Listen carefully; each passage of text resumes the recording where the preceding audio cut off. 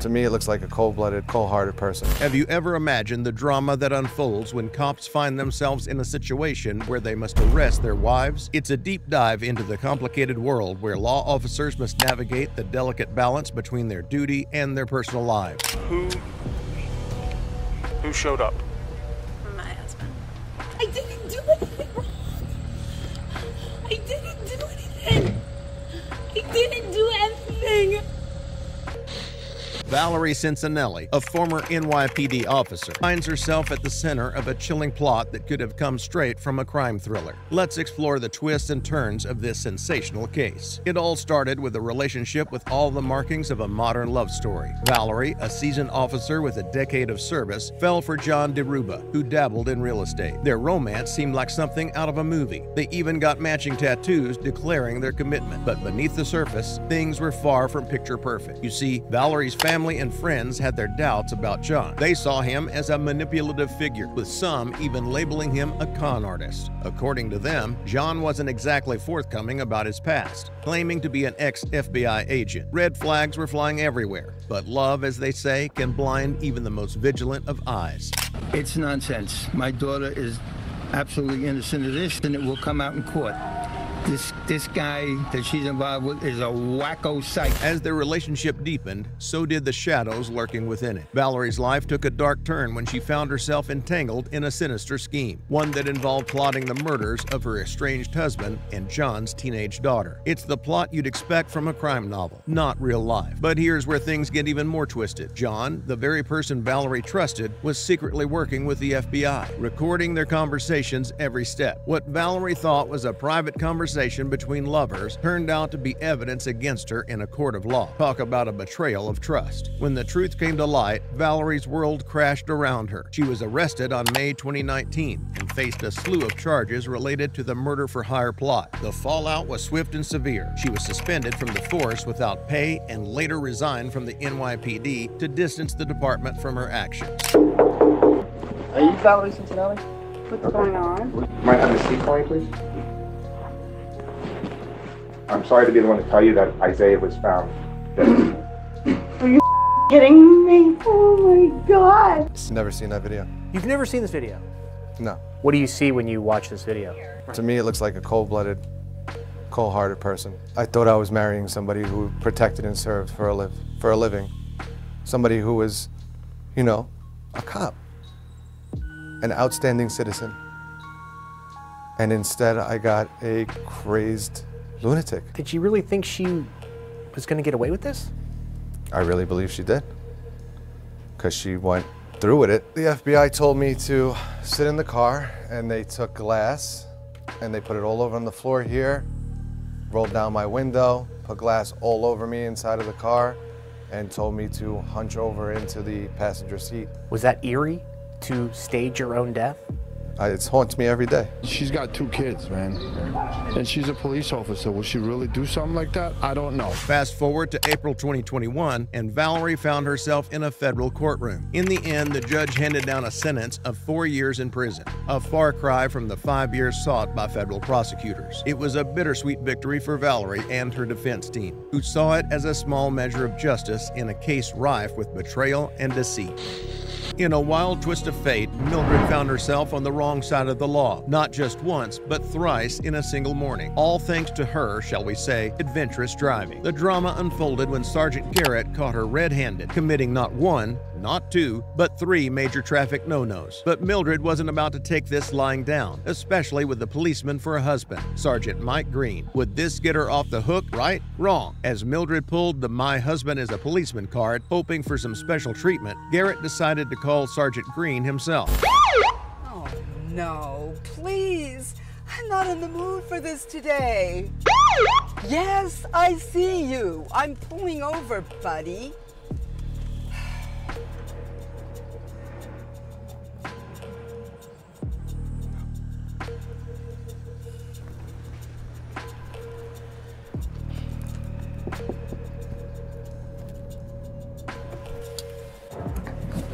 Good morning.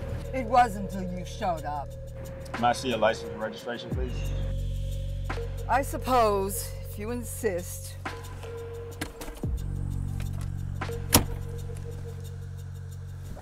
Do you know why I pulled you over? Bored? Had nothing better to do? No, ma'am. Actually, you committed not one, not two, but 3 traffic violations. I did no such thing. Yes, you did. You must be seeing things. On 2nd Avenue, you made an illegal left turn. Then you ran through the stop sign on Maple Drive. And just before I pulled you over, you went down a one-way the wrong way.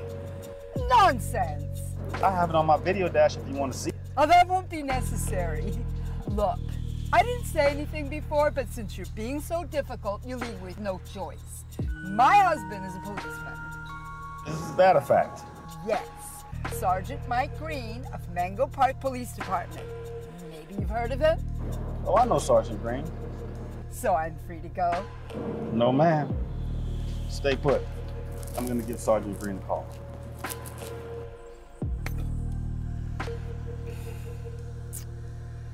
To everyone's surprise, Green didn't rush to his wife's defense. Instead, he confirmed the violations and even agreed she needed a lesson in safe driving. Mildred, incredulous, demanded to be let go, insisting on her impeccable driving skills and necessary lunch plans. But Sergeant Green, having had this conversation multiple times, knew better. He was adamant that Mildred must face the consequences of her actions, marking a crucial moment in their marriage and her driving career. Despite her protests and a not-so-subtle threat about dinner and donuts at home, Garrett handed her the ticket. Hey, Garrett. What seems to be the problem here? Hey, Sergeant Green. You recognize that car? I think I pulled over your wife. Oh, Mildred? Oh, Lord. What happened? She made an illegal left turn. Then she ran through the stop sign. Then she went down the wrong way on a one-way. Oh, unbelievable. I'll be right back. Let me speak to her. Okay.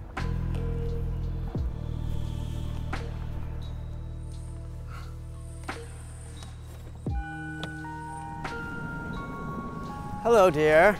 Michael, have you resolved this issue yet? I'm late for my lunch date with Susie and Nancy. Tell me what happened. Well, nothing happened. Your buddy over there had nothing better to do, so he pulled me over. Well, according to Sergeant Garrett, you committed several traffic violations. Now, who are you going to believe? Him or me? I want you to think long and hard before you answer that question. Yes, dear. Now, let's deal with this issue so I can be on my way. You know, we spoke about this numerous times. I've told you countless times that you need to drive more carefully. Oh, please! I'm an excellent driver. Now, are you going to deal with that sorry excuse of a police officer or what? Please sit back in your car. I'll speak to the sergeant. Oh, good. I'll see you back at home tonight, darling.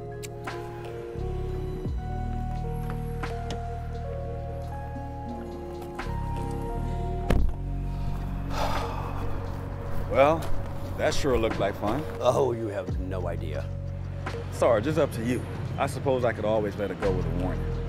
I've spoken to her numerous times about her driving. Oh, I won't even get in the car when she's behind the wheel. She's a maniac. So what do you want to do? Look, she ran a stop sign and she drove the wrong way up a one-way. Don't forget about the illegal left turn. Oh, unbelievable. I have it on my dash cam if you want to see it. All right.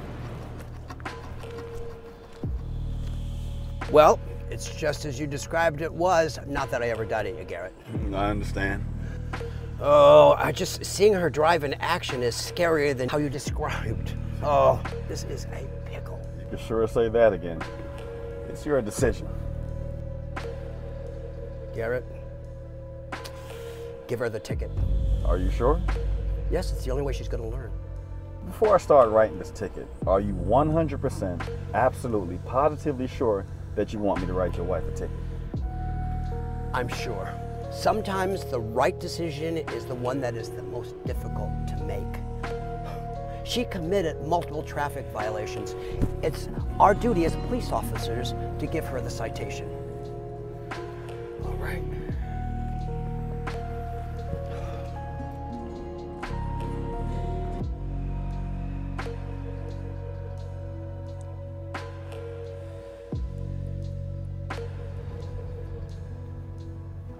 Well, hello again. I assume I'm free to go then? Here you go, ma'am. What's this? It's a citation for multiple infractions you committed today.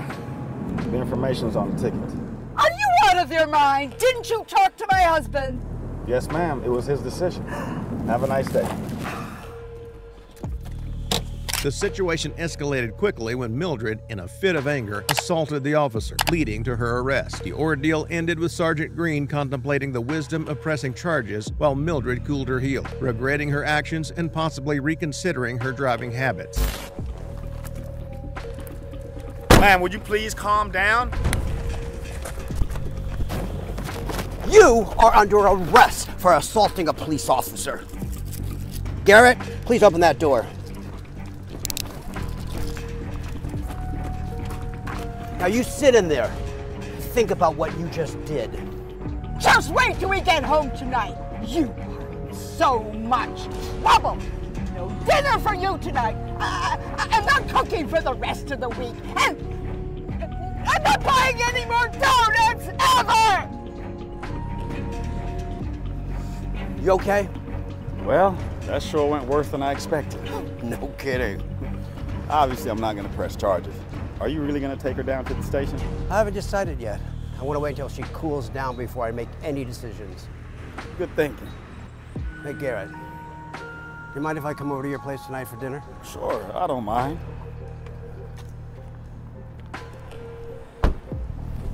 In a humorous turn of events, Garrett invited Green over for dinner, stepping in as the evening's unlikely hero and makeshift chef.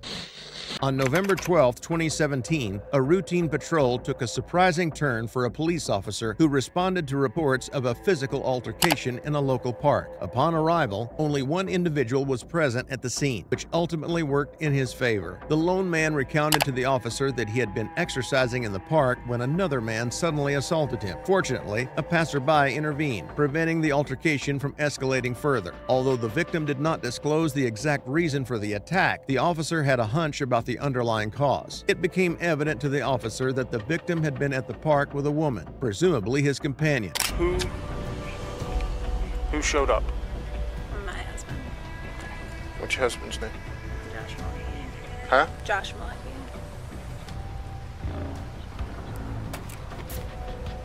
Josh is in APD, Josh? So, what happened? Someone ran down the hill. I was sitting here exercising. 30-year-old male, multiple blows to the head, swelling on the side of the face. He is conscious and breathing. Just came down and jumped me and started hitting me in the head. Do you know him? Yeah. Okay. And from what I understand, this is his wife? Yeah. Yeah? Okay. So, you had any beef with him? Any issues? There's been an ongoing issue. Nothing physical until now. Okay. You want to press charges?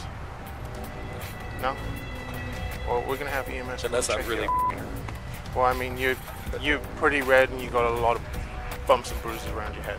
And I think he took my card because I don't know if it was in my pocket and I don't know where the hell it is. Okay. As they waited, the officer conducted a cognitive test on the victim, yielding a surprising revelation. He was mentally sound despite the traumatic experience. To the officer's astonishment, Stephanie revealed that her husband, Joshua Malaki, was an officer with the Albuquerque Police Department. Joshua's troubled history, including a recent suspension for a DWI crash, added complexity to the case. The officer recognized the need for additional guidance and radioed for a supervisor to assist in navigating the delicate situation. You know what day of the week it is, Sean? Sunday. You know what month we're in? November. What year is that? 2017. Who's president?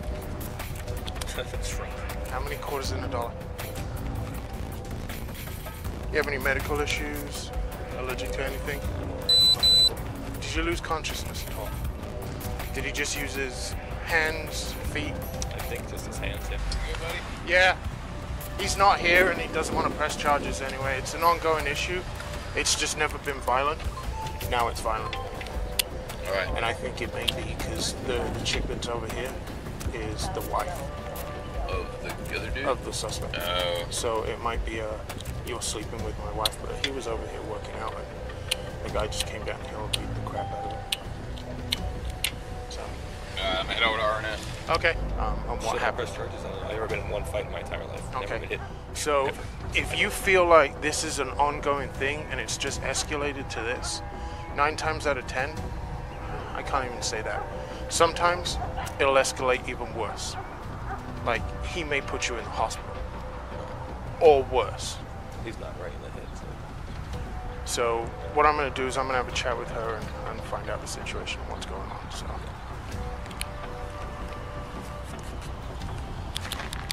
So once EMS gets here, we'll have another chat. Josh is in APD. Josh?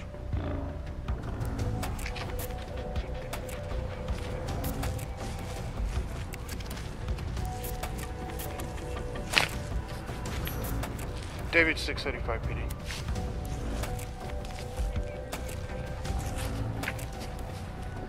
Can you have a supervisor respond out here, please? Negative code. So I'll ask you again, Sean, do you want to press charges? I mean, it's totally up to you. If you don't feel safe, if you feel like this is going to progress onto something, it's going to get written up anyway. And What does that mean? there's going to be a report made, and it's going to go, I take it you know who her husband is. Yeah. So it's going to go up through the department. Is too, right? Yeah. It's going to go up through the department, and it's going to go to internal affairs because he still is an employee. But if you don't feel safe, I mean, even after this, if something else happens, call us back. I'm going to give you a case and a CAD number, and you can reference it off of that. But the decision is totally yours. I guess that's what you told me, because she called me frantic on the phone saying he just left drunk in a car and he's looking for you. I'm like, oh, I wasn't living at the place I'm living now, somewhere else, but okay.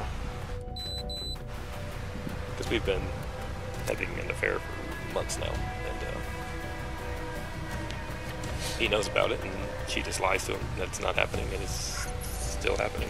She won't leave him because she's scared. But I'm just a nice guy. Okay.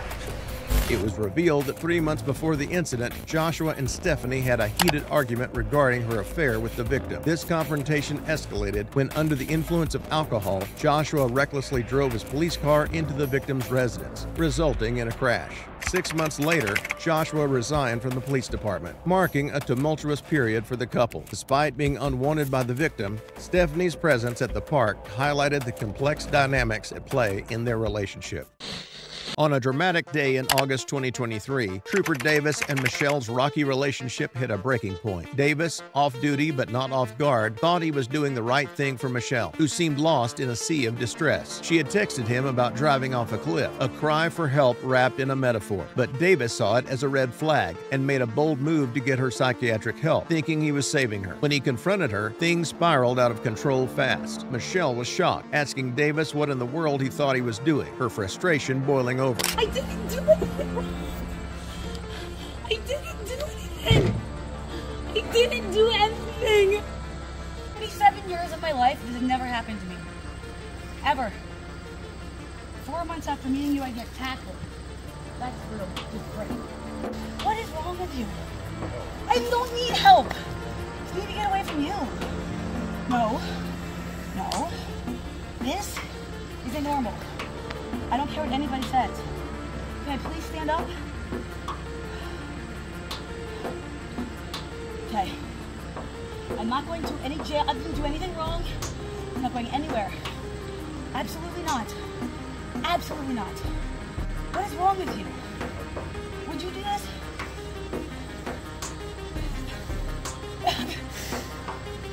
Would you? I thought. Okay. Please let me go. You just called the cops on me. You're a cop. You're a What the is wrong with you?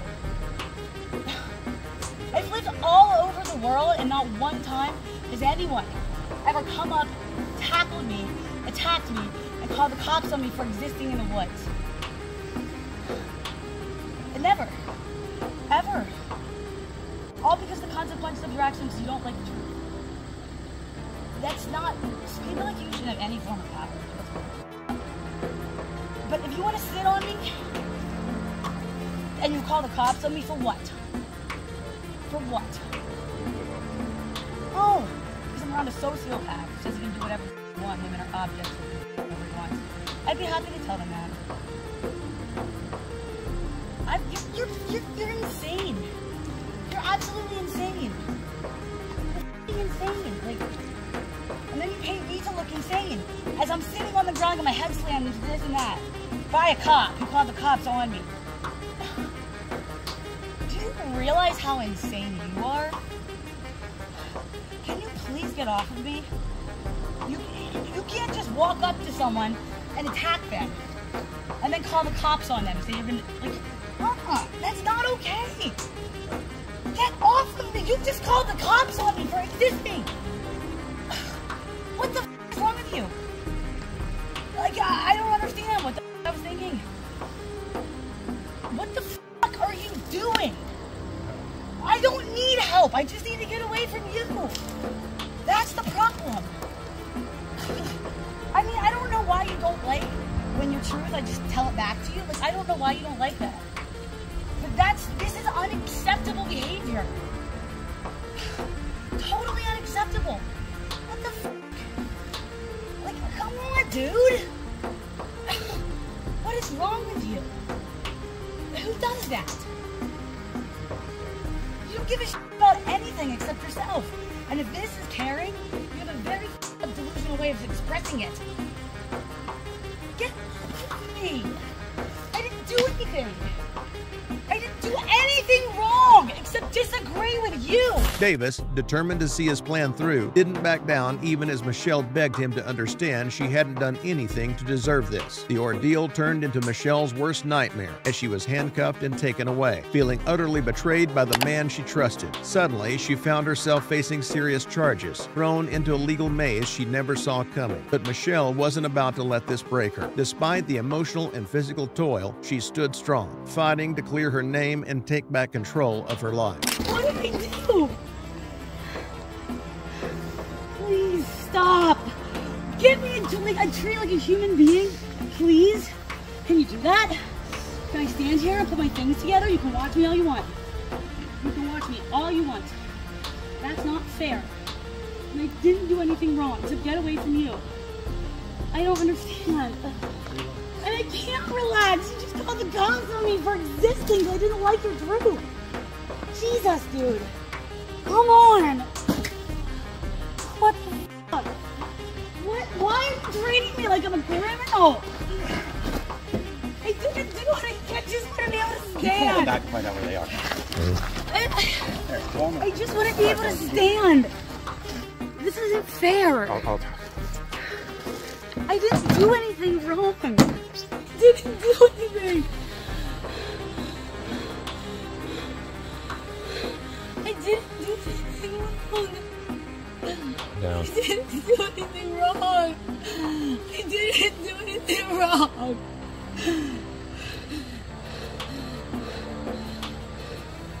I didn't do anything wrong. I didn't do anything wrong. You can't take me against my will. I didn't do anything wrong. I can't make up that I assaulted you. I just didn't agree with your truth.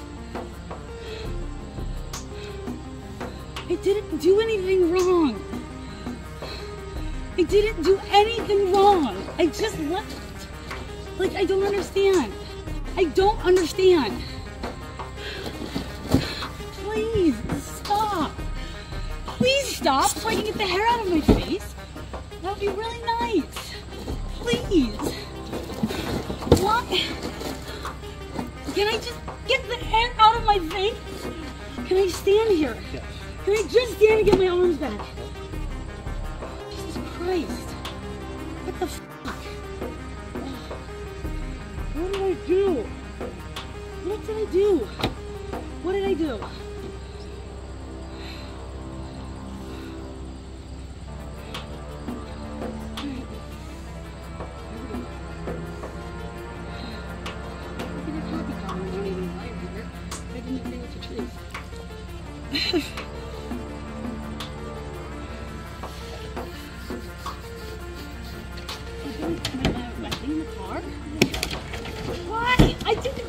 it?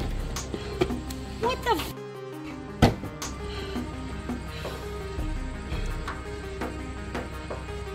I didn't do anything wrong. You're around my stomach again. I'm not even touching it. Okay. All right.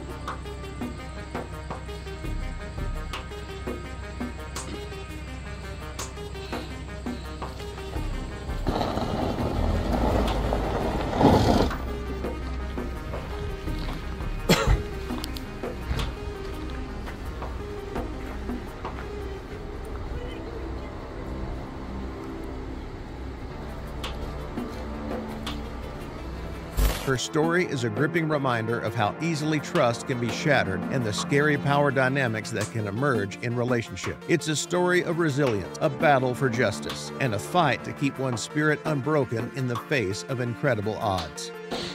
Through these riveting accounts, we witness the complex and often heartbreaking intersections of love, law, and duty. Each story unveils the profound challenges and ethical dilemmas faced by law enforcement officers, and their personal lives collide with their professional responsibilities. If you found these stories as captivating as we did, don't forget to like, share, and subscribe to our channel for more gripping tales where the heart meets the badge.